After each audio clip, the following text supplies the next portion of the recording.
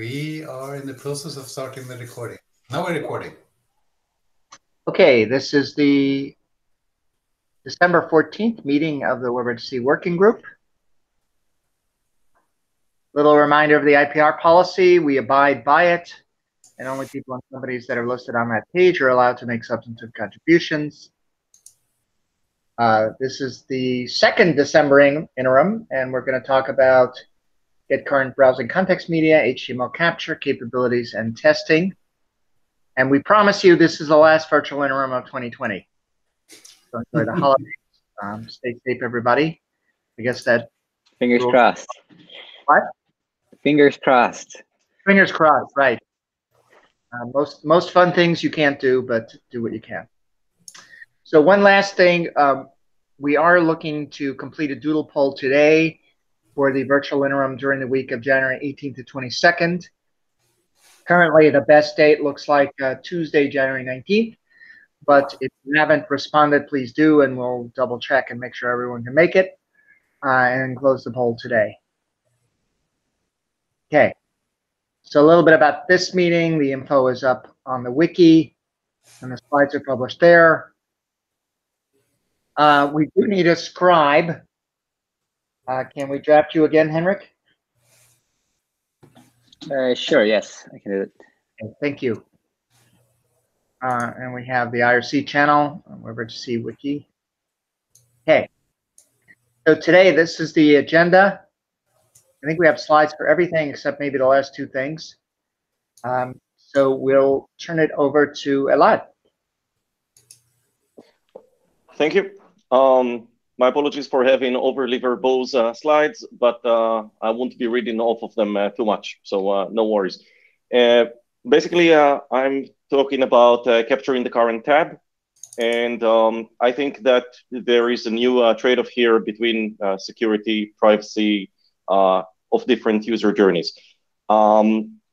Next, if we think about this, when you ask the user to choose what they're going to share, you're giving them a foot gun. It's very likely that they would occasionally misclick and share their own thing with actual human beings with whom they've got offline relationships, and sharing their own thing could even could jeopardize those relationships for obvious reasons. On the other hand, we know that, next slide, I think that we can skip this one. I think that we know what this is about, this particular slide is about. And so we're going to, we're offering to share this tab instead, which means that the user cannot accidentally share their own thing. The only thing that he can do is he can share the current tab, and the benefits are significant and obvious, but there are obviously a couple of new dangers in doing that. And the danger is that by allowing any part of the page, allowing one origin to capture the entire tab, you allow it to circumvent the origin isolation to some degree. Next slide, please. Thank you. So we recognize 4 different risks in a page. One of them is when you capture your own things, you allow, you can snoop on the user. So if you present links, then you can see if they're purpled.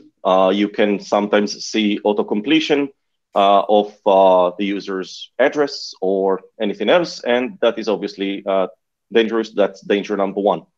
Danger number 2 is, and 3 occur when you've got embedding.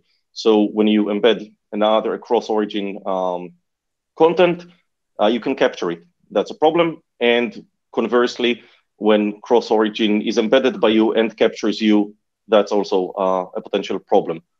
And the last one is that if you embed 2 different things, then they could spy on each other, which is kind of you know, the next step of both those directions. So next slide, please. So in this slide, which has way too much text, I'm basically saying that, hey, even if we look at one particular example of just capturing the color, we won't actually be able to come up with a comprehensive mitigation for this. We will kind of have to go with case by case for mitigations of capturing your own tab, of you even capturing yourself and snooping on the user. And so, for example, one thing that we could say eventually is to say, if there is a capture of the current tab going on, don't show links as purple ever, because this is problematic. We could similarly suppress autocompletion and other risky features. Next slide, please. Next is if we are embedding a resource and that resource captures us or catches the embedder. So there is already a mitigation against this. Display-capture, it's a feature policy, and I believe that Firefox is the only one that is currently implementing that. And they're the only ones currently implementing that, and we're suggesting to implement that and to apply that to get current browsing context media as well as get display media, and that should pretty much solve that issue. Next slide, please. Maybe I'm sorry, one back. It has just occurred to me that maybe some people are less familiar with this policy. This policy basically says if you don't allow an iframe to capture, if you do not say display capture and give an allow list that includes you, then they cannot capture. So next slide, please. Now, thanks.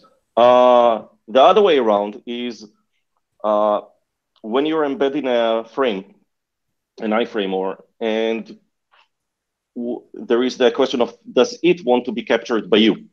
Does it trust you enough? So it can already opt out of being embedded, but when it chose not to be opted out of being embedded, it could be that it did not realize that, hey, it could also be captured and inspected by the embedder. So we're suggesting an opt-out mechanism that would allow resources to opt out of being captured. And I think that this is kind of important for this to be opt-out, so to by default for things to be capturable. And I understand that this is the less secure model, but I'm afraid that without going that route, we will end up with the feature never being used because it will be prohibitively difficult. If everything on the page, I'm sorry, I'm getting a bit of feedback here. If everything on the page, and this could be quite a lot of resources, if everything needs to opt in to being captured, it's very unlikely that applications of any significant size would ever be able to capture anything. If we just look, for example, at the use case of Google Docs or Google Slides, then they could one day embed Wikipedia. And even if Wikipedia opts in to being captured because they think everything's okay, one day they start using some other service and everything breaks down, that's going to be very difficult to maintain. Next slide, please. So this is basically what I'm suggesting instead. I'm saying we could define a new permission policy, allow capture by embedder, which by default will say that it's just like the state on the web right now. I allow myself to be captured by anything, but it would also be able to opt out by saying none or saying self or just listing specific origins that may capture it. Next slide, please. Thank you. And the last thing is for one iframe capturing another, I'm saying that we will just do this transitively. So basically, if I embed two things and one of them allowed me to capture it and I allow the other one to capture me, then there is a chain here and we can be, they can capture each other, at least in that one direction, maybe not in the other direction. That's it. If anybody would like, I can go into some of the details about any part of this. But first, maybe there are some thoughts. Quick question on this allow capture by embedder. Is it for get display media or is it for the new API? Is it for both? I think that it would make more sense for the new API, although we might want to use it for get display media in the case that the user intentionally chooses the current tab. I think that it makes less sense when it is for a different tab, or of course, it would make no sense when you capture the entire window or the entire display. And for similar reasons, I think it doesn't make sense when you capture a different tab. So I don't think that, for example, that it makes sense for me in a tab that in quite a different tab to start allowing or disabling the capture by some other tab. I don't think that I can be expected to make intelligent decisions about that. I think here the user would have to make the decision. So Janovar here, and I have slides coming up as well, so I can hold my comments a little bit, but I have questions about the what you call a permissions policy here, which doesn't really sound like a permissions policy, which is, it used to be feature policy, but permissions policy has now been limited more to be only for iframes, and they're inherently set by the container. So in this case, it sounds like you allow capture by embedder. If that was set by the embedder, that would be, you know, kind of useless. So I'm assuming this is set through HTML headers or something different, a different mechanism than permissions policy. Is that right? HTTP headers, and yes, and actually, when I say permission policy, I just mean it generally. In fact, I want it to be a document policy because of the inheritance model of permission policies that you can only capture if you're more restrictive, which would be a bit of a problem. So document policy is what I actually mean, but we can also call this, for the time being, a permission policy with an HTTP header that you say what can capture you. And it would not make sense to specify that on an iframe attribute, only on the HTTP headers. Right. Though note that document policy is not a W3C standard at the moment. Not at the moment, that's true. Right.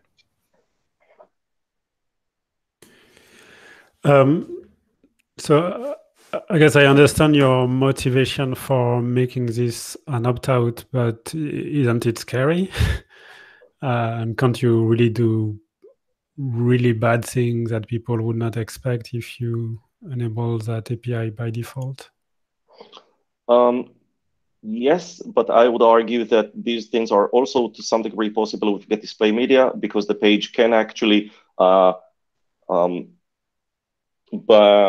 encourage the user to choose the current tab, and can encourage the user to choose a specific other tab and things like this. So I feel like I'm managing the trade-off here to some degree. And I feel like it's better to introduce somewhat flawed new API than to not introduce one, because I believe that the current state of things is problematic, where the user is very likely to make mistakes. Yeah, let me clarify. I think there are two security aspects to this. One is whether to have a dedicated API, and the other is the mitigation that document policy provides. I think the dedicated API makes a lot of sense from a user experience, but I think, as has been discussed, it actually reduces the need for social engineering to get to what you need. So the security surface, I think, is bigger than Get Display Media. I mean, you can maybe do social engineering with Get Display Media, but this one solves a lot of your social engineering issues, if you're the attacker, I mean. And so providing this header as a mitigation, but then making it an opt-out, I think requires a higher level of confidence than we would have had for Get Display Media. Can I chime in? Sure, I'll just, I want to clarify just my previous answer, because I feel that I did not give it well, and then I'll turn the mic over to you. I think that what I was trying to say is that an opt-in mechanism would just make it to the get it to the point where nobody would use the new feature, to the point of making it irrelevant. So that's my argument here. Yes, Henrik. A point about this being so.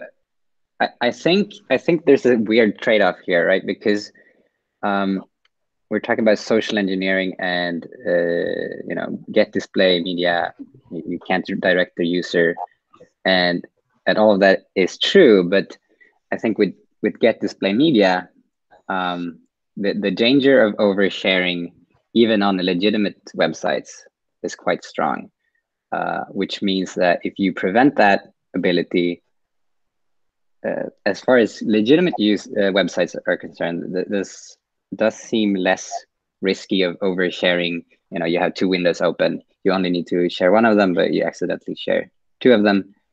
I do think it's a trade-off here, but I'm interested in why it would be so bad for this. Like why couldn't it be default to opt out? So let me again clarify my understanding of this difference of the security risk with Get Display Media. So I agree that this API brings some security benefits by avoiding this oversharing risk, but it creates a new risk, which is again removing some of the friction needed to social engineer for someone to self-own using this, show my own website to myself, which sounds very innocuous per se. So I guess what I'm saying is, yes, this API solves one of the risks associated with Get Display Media, but it also removes some of the protection that Get Display Media affords by making it harder to self-share yourself. And so my point, I guess, is that it's not zero change of security attack surface. And so we cannot claim that we're not making things worse, so it's okay to use an opt-out. I think the argumentation at least needs to be stronger. I haven't done a full depth analysis of the risk, but you could imagine a website that integrate an iframe from a very innocuous looking other site that gets taken over by spammers that start to use the fact that the initial site does some script sharing for some reason and then does really bad thing to the end user who can't figure out that this is a complex attack. So, I have no idea how realistic it is. I don't have even the full flow of permissions and other mitigations that would be in place. But I guess the core of my argument is that share this tab API has a different attack surface and Get Display Media, and so we can't just rely on the existing mitigation or lack thereof of Get Display Media to claim we're on the same ground. I at least agree completely, and my concern, so if a mechanism can be brought forth which is good enough, then I'd be happy. I'm just concerned that an opt-in mechanism would not be usable by any application that's big enough, and that that embeds too many resources from third parties. Because even if at any given moment everything works and the capture works, the moment any one of them starts embedding something new, it breaks, and then you fix that, and then somebody else embeds something else. So it would get to the point where nobody would use this new API, at which point they will use Get Display Media because that's the only alternative. And then that's why I claimed that we kind of need to judge the merits of this new API with the lesser security of opt-out versus Get Display Media, because I think that's what it's going to boil down to. I wanted to ask, sorry, go on. No, you go ahead, Tim. I wanted to ask what failure looked like. So if you went for opt-in, what would failure look like from the point of view of either the user or the developer? The capture will stop immediately. It can either fail completely or just be paused, but it's clear that we cannot allow even a single frame more that could include something that is opted out or not, or failed to opt in. Sorry, go on. I think if everything permission-wise is on a per iframe basis, then at least in my mind, it's on a per rectangle basis. So wouldn't it be quite easy to just censor out the iframe if it's just remove a rectangle? No. So first, I don't think that it needs to be only iframes. It can also be DOM. Does not mean you're somewhere on the screen. You could float around any place. So basically, if I had to censor anything, I might be censoring things that move around, maybe even to the point that it actually obvious what they are, but that's less likely. But still, I don't think that would be very serviceable. So Janovar here, and I agree 100% with Dom that I think this is a less safe API, not a more safe API. So having this be a solution to a safety problem with get display media, I think, is a little backwards, because the exact protection that this works around is the limitation. What's driving this is that the site does not get to drive what the user shares. As to whether sites will use this, I think sites will be highly motivated to use this. So I'm going to present an opt-in mechanism basically in the following slides, and it touches on some of these answers. So, but I wanted to have this discussion first.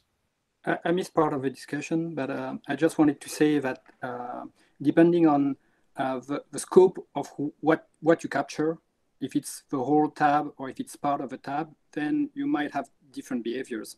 Like if the API is only about the whole tab, then you need the whole tab to be agreed.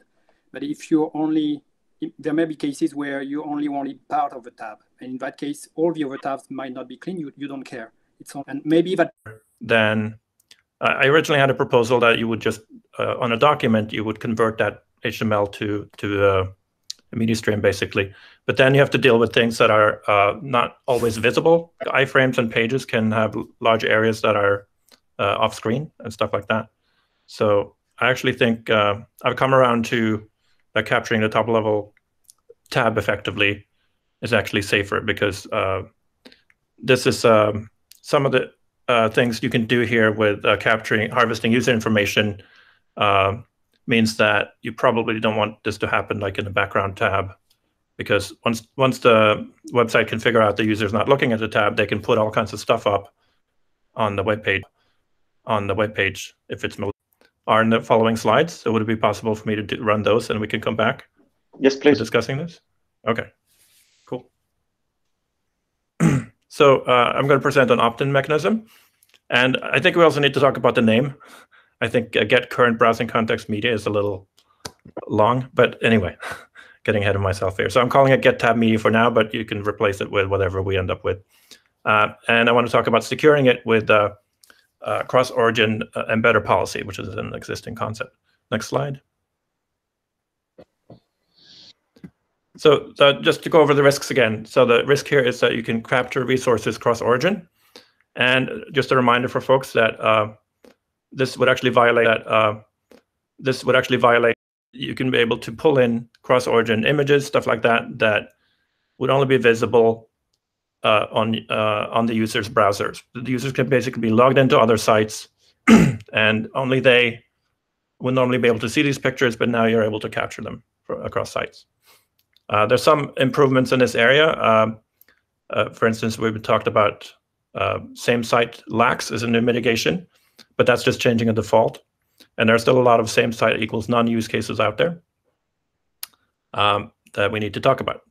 Basically, where websites are complex, as Ella said, and you have a lot of arrangements for images and videos, and your browser history, form autofill, address, credit card info, that kind of stuff will be captured.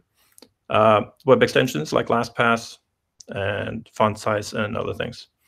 And on the right there is my, over the week I tried to get a BGS account. I was trying to score a PlayStation 5, but that was not successful. It was basically like a Twitter coordinated denial of service attack.